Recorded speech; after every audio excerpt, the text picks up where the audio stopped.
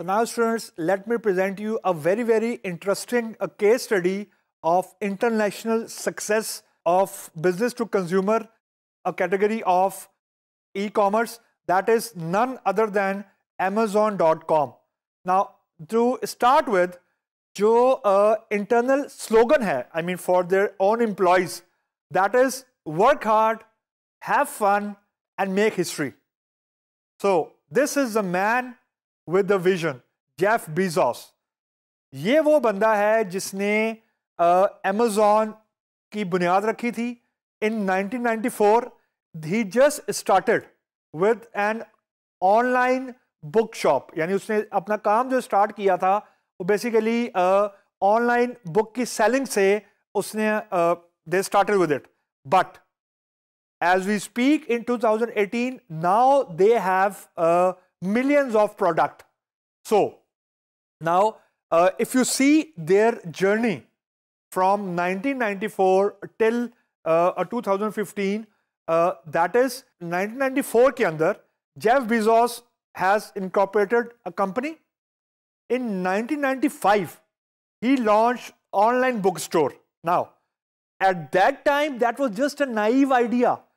लोग सोच भी नहीं सकते थे कि ऑनलाइन बुक कौन खरीदेगा. But he bang on his vision. 2005 में उसने Amazon पब्लिशिंग लॉन्च की कि अपनी बुक्स पब्लिश करना शुरू कर दी. फर्स्ट ही लॉन्च ऑनलाइन परचेज, यानी ऑनलाइन बुक को परचेज कर सकते हैं. देन उसने अपना पब्लिशिंग हाउस ओपन कर दिया. Moving on, 2016 Amazon Web Services, that is the major component of Amazon these days. What it is, ये क्लाउड कंप्यूटिंग की बुनियाद है.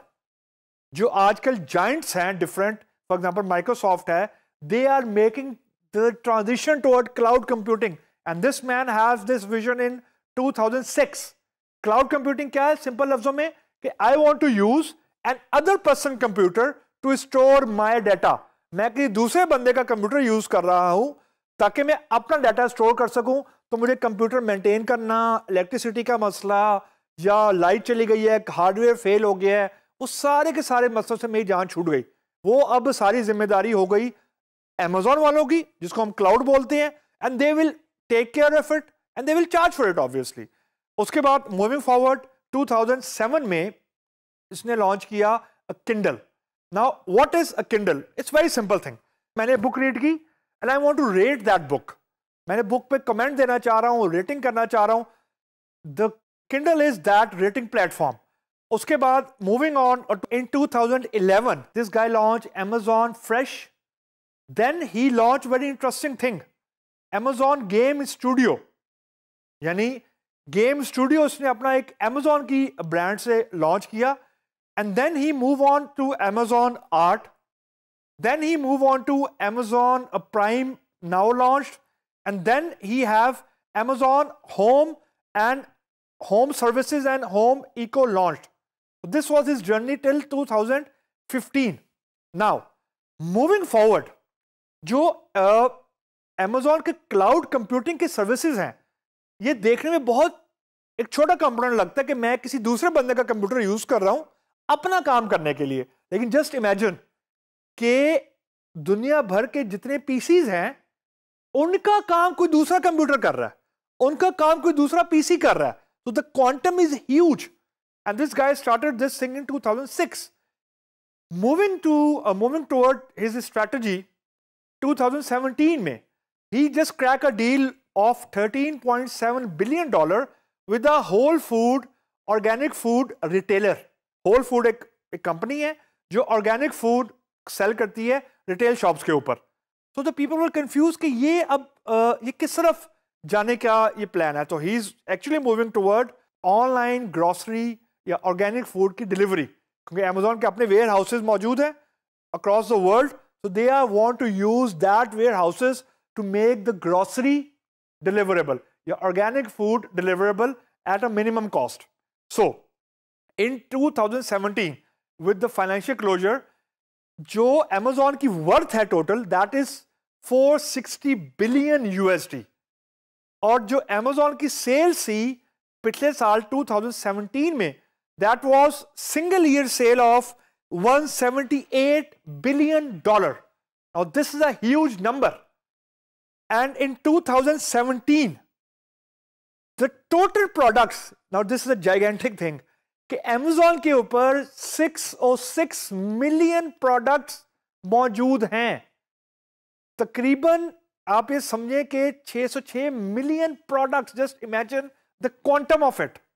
एंड जब Amazon IPO हुआ था, IPO से मुराद ये है कि व्हेन इट गो पब्लिक, उसकी सिर्फ वर्थ 438 मिलियन थी जब वो नैस्डैक पे IPO हुआ था. अब उसकी 460 बिलियन वर्थ है. That's a huge number. 3 billion products sell out हुए हैं last year. This translate to कि अगर मैं एवरेज बात करूं, एक दिन में इन अ सिंगल डे Amazon की मार्केट प्लेस में 1.3 मिलियन प्रोडक्ट, यानी 13 lakh products, new products Amazon की मार्केट प्लेस में ऐड हो रहे हैं.